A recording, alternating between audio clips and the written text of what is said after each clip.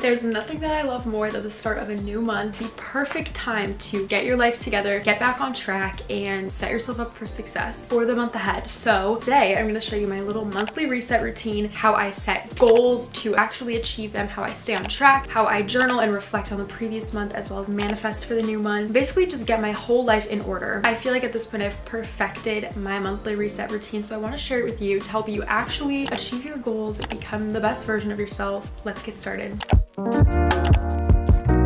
My favorite way to start off a reset routine is by doing some cleaning in my physical space. I feel like when my surroundings are clean, I'm able to think so much more clearly, and it just brings me a lot of peace. So I'm starting out by doing some laundry. This is honestly ridiculous. This is from not even a week, but I change my outfit like 3 times a day unintentionally, and it just builds up so quickly. Like, this is terrible.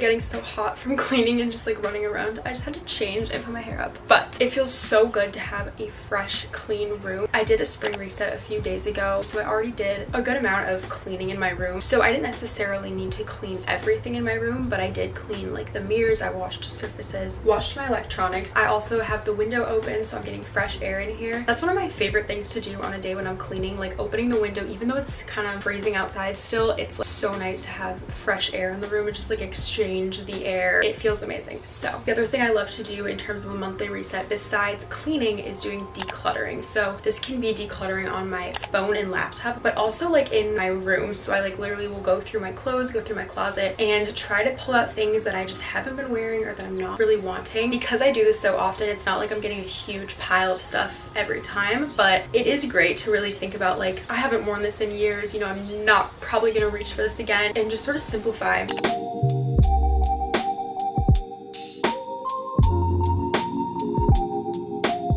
Okay, this is the stuff that I've weeded out. Like, when's the last time I wore Yeezys? Probably 4 years ago. This shirt is see-through. As cute as it is, this sweater is polyester and it is the worst material ever. It feels terrible on and I can't do it. This shirt from Amazon, see-through and too big. This was for wearing to work at Target, but like, I don't want it, and I don't even like this shade of red. These are literally heels like from high school dances. Like, I don't really think I'll wear those again. This sweater, just not into it anymore. This dress is beautiful. It's from Nasty Gal. It's just too big, and I'm always like, maybe I'll sew it, like maybe I'll take it in, because I love the color, I love the material, I love the style. It's too difficult to alter this because it needs to be taken in on the side, and the zipper's on the side, so like, I think that another great opportunity that's presented at the start of a new month is reflecting on your health, wellness, and how you've been feeling, how your body has been feeling, reflecting on your eating choices, and if the food you've been eating has been making you feel good, and if not, what changes you can make to make yourself feel better. This can involve grocery shopping, meal prepping, and also just prepping some healthy snacks to have on hand. I also love to make some green juices in advance to just have in the fridge for me to easily grab and drink in the morning. They make my stomach feel great, and they're loaded with great antioxidants and vitamins.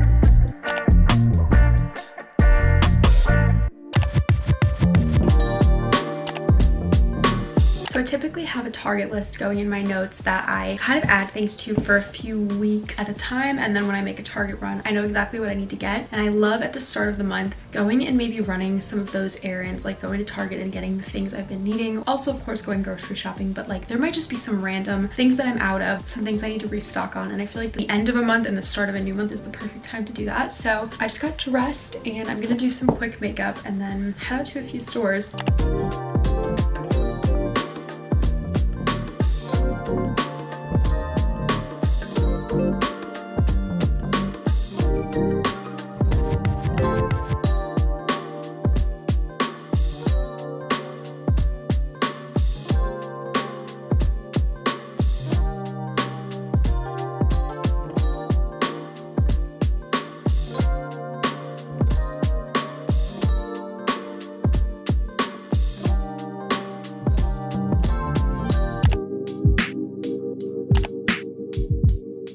On to kind of the planning and organization. I feel like this is arguably the most essential part of a monthly reset, because I feel like if you don't get your mind and your goals in order for the month, kind of just end up going through it aimlessly, feeling like you don't really have your intentions in mind. So I like to use Notion for this. I set up my Notion really well at the start of the year to basically make sure that I had it set up for me to be successful for the year. Like I had every page ready that I might need, and one of the pages I set up was a goal tracker page. So I make a table for each month. This top part was part of my February goals, and then this bottom part is like my March goals. So I just make a new one for each month, and then anything that is kind of like rolled over from the past month, like something I didn't finish, I'll just drag it down to the table for the next month. So I have the name of the goal and then the status. The month isn't fully over yet, so I still have time to do some of these things, but basically as I'm going through the month, I finish a goal, I can just go in here, I can either do in progress or done. I love doing this because it really holds me accountable for all the things I want to get done, and it keeps me cognizant of what I want to pay attention to and what I want to really prioritize. So usually at the start of each week, I will go in and check my little goal tracker and just make sure that I'm on track. So in a few days, when it is officially April, I will drag down anything that I haven't yet finished into the April category. But so far, what I have in my April goals, I know that I want to read both of these 2 books. I honestly read 3 books this month, and my goal was to read 2, so I might actually be able to read 3 books next month. But another book that I want to read is Becoming Supernatural. Challenge myself to reading an extra book and see if I can do it. A lot of times throughout the month, new goals will pop up, but some things that are already on my mind that I know I want to do: posting 8 YouTube videos, which is honestly kind of a lot. It's 2 videos a week, but that's the goal. If you feel lost about what to even write down, I think there's kind of few categories of goals. Like there's financial categories. Maybe you want to make a certain amount, maybe you want to save a certain amount in the month. Like, oh, I want to save $1,000 this month. It could be I want to make a budget this month. And then there's also, I think, like work related goals. It could be like applying to a certain number of jobs or anything related to your job or your work. Or it could also be school, like if you're a student, dedicating a certain amount of time to studying each week or planning out your schedule more. You could also think about health. You want to work out this many times a week and then plan out which workout you want to do each day. You want to start meal prepping. I think it could also be like relationships and friends. Like maybe you want to host a get together this month, or like you want to make more time for hanging out with friends and for social gatherings. So like, I don't know, there's quite a few different facets of setting goals and a few things to think about. Journaling is such an amazing way to prepare yourself for a new month. I feel like it really helps facilitate personal growth, forces you to look back on maybe the previous month or the previous couple of months and see what has been working in your life and what hasn't, and what things you want to change. So I think this is an amazing way to just grow as a person and to improve yourself overall.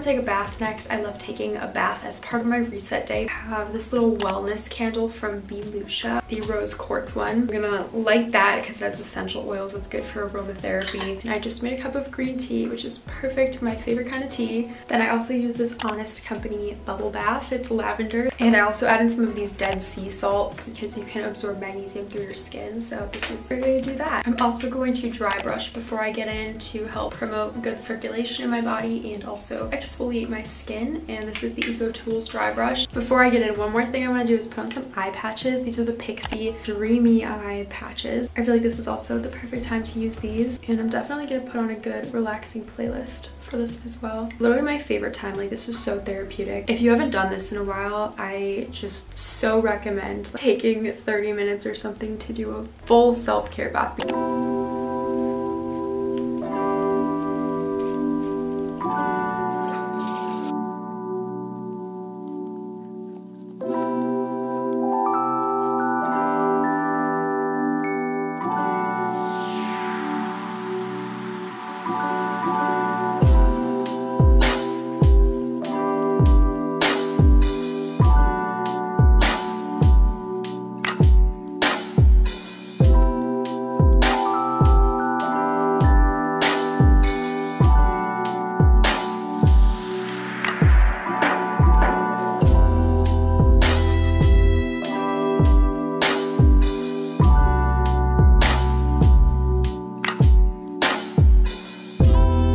I'm feeling so refreshed, where every time I take a bath like that, I just feel so amazing after. But that is it for my little monthly reset routine. I really hope you enjoyed. The last thing that I'm gonna do later tonight is a little manifestation meditation. I think that's my favorite way to like seal in the new month. Basically just really think about and put intention into all of the things I want to bring and manifest into my life the new month. So it's the last thing I would add to this, but if you found this video helpful, comment this emoji if you watched all the way up until this point. And if you did, thank you so much. I really appreciate you. Have an amazing day, and I will see you in my next video. Bye guys.